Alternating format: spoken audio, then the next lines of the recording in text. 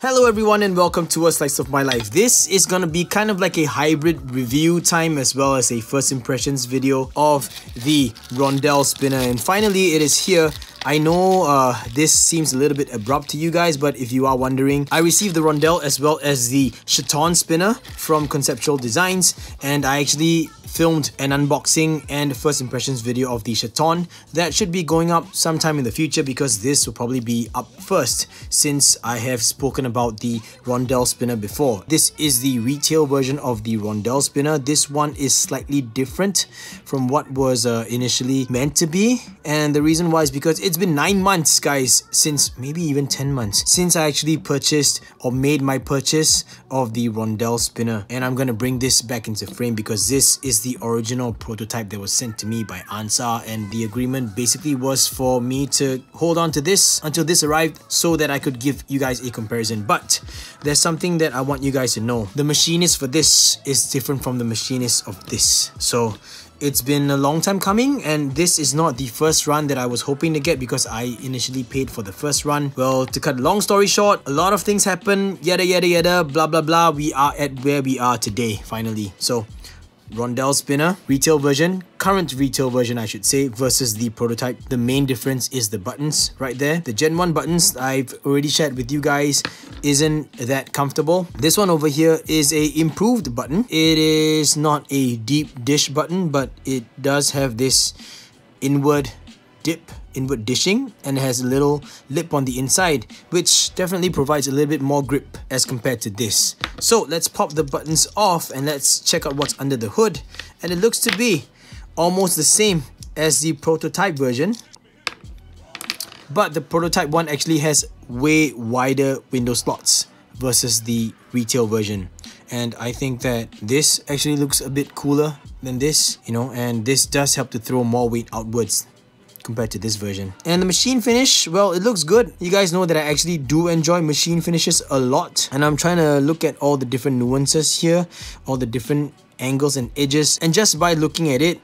visually like that, it looks almost exactly the same. And it does seem that this cut here is slightly different. It looks like as if the retail one is very slightly wider, very slightly, and a little bit more shallow, I suppose. Apart from that, it looks very much identical. Even the angles of the triangles itself, the beveled edge, and then the outward curve here as well. The sides are almost exactly the same.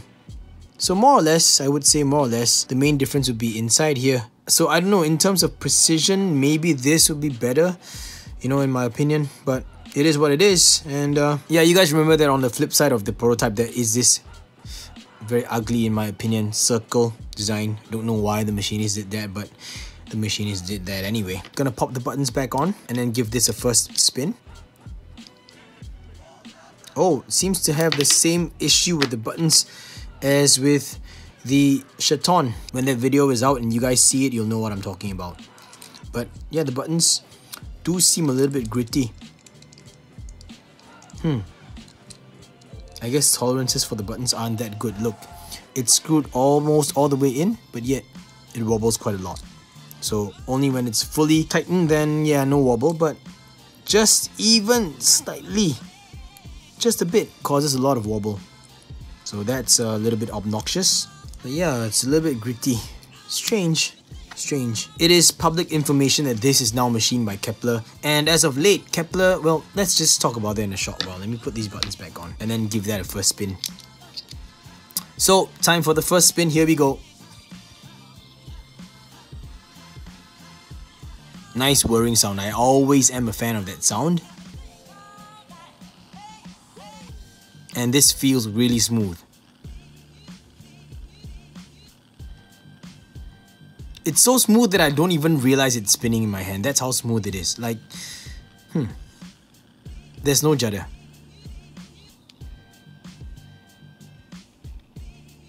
When I hold it vertically, yes, I can feel the feedback from the bearing. But when it's horizontal like that, almost no feedback. It's so smooth. I bet this is gonna get long spin times. Oh wow, did you guys see my skin flying off? Damn. Oh my goodness. Look, it scratched my fingernail. What the hell? What? That's how sharp. That's the thing about Kepler nowadays. Kepler's machine finish always has this issue where everything is just overly sharp. Okay, well, push forwards with my middle finger. It's not bad. Pull backs. Not bad. Feels almost exactly the same as when I'm fidgeting with the prototype, just that the buttons are different. That's not bad as well.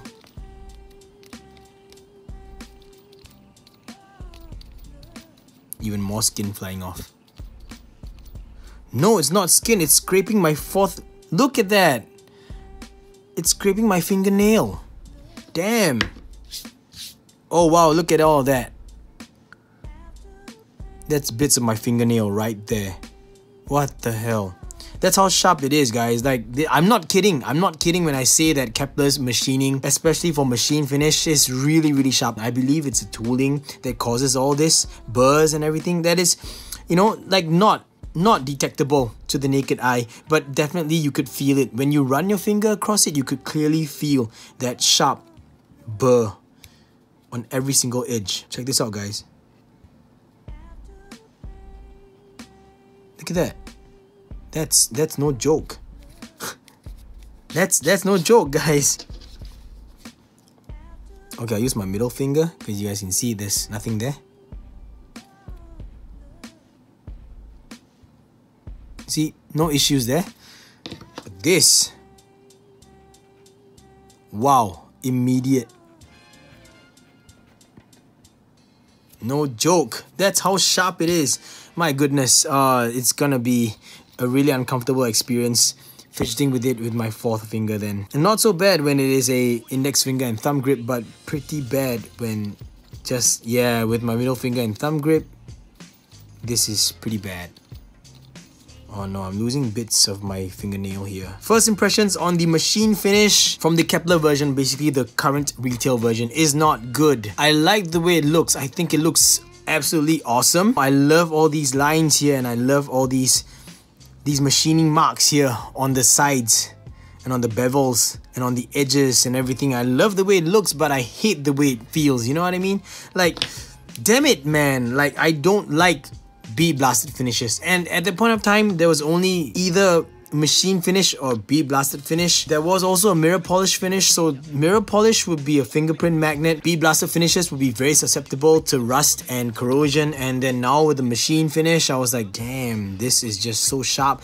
I'm gonna have to either buff it out with a fingernail buffer or give it a light quick stone wash just to remove all these burrs, you know. And I think I will go the stone wash route. Because of the Dot 2 spinner by Premium Spinners, I'm quite a fan of a light stone wash with machine finish, so I might try that out here just to soften the edges. I wish that these edges were softened out, like, man. And I'm really just blaming Kepler here. I don't mean to rant, guys. I'm sorry that I'm ranting right now, but this is a little bit disappointing. After waiting for so long, for like 9 months to 10 months to get this is a little bit disappointing. It's pretty lackluster in my opinion. But just comparing Rondelle to Rondelle, the machine finish aside, this is, I would say, a very much a Rondelle. There's virtually no difference between this and the prototype, so that is a good thing. Just that the buttons, I would say that the buttons definitely are an improvement for what they were originally here on the prototype version. This feels like as if I have no grip, you know. It feels like it's so slippery and so rounded all the time. But this one definitely brings your fingers a little bit closer to the spinner frame, and it does provide a lot more grip because it definitely feels like there's a lot more surface area for you to hold on versus this when it's, you know, an upward and then downward in, like that upward kind of feeling. I guess you could say the word is counterintuitive. This is kind of counterintuitive because we all want better grip with buttons. Visually wise, this looks a little bit better versus this. So, you know, I'm gonna have to change out buttons if I want a different experience altogether. I'm not the first to receive this retail version.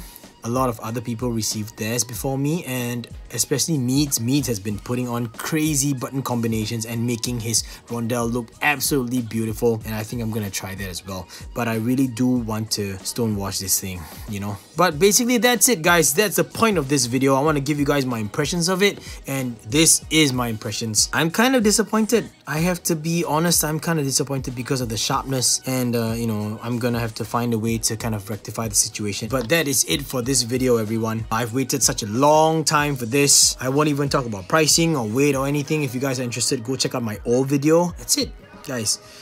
Rondelle spinner from Conceptual Designs. I think it looks good. I just need to find a way to kind of soften everything up. And thanks for sharing in this slice of my life, everyone. That's basically it for this particular video. It's been biting at my fingernails, so that really is how I feel right now. This is my impressions on it. If I feel good about it in future, I might make a follow-up video, but that's all you're gonna get for this particular video and this particular slice of my life. Thank you for sharing it with me. I will put links in the description box down below in case you guys are interested, and I hope that I provided enough information about the new, or I would say the actual Rondelle right now. Yeah, technically it is still the new Rondelle. But until the next video, everyone, Gaga Boost.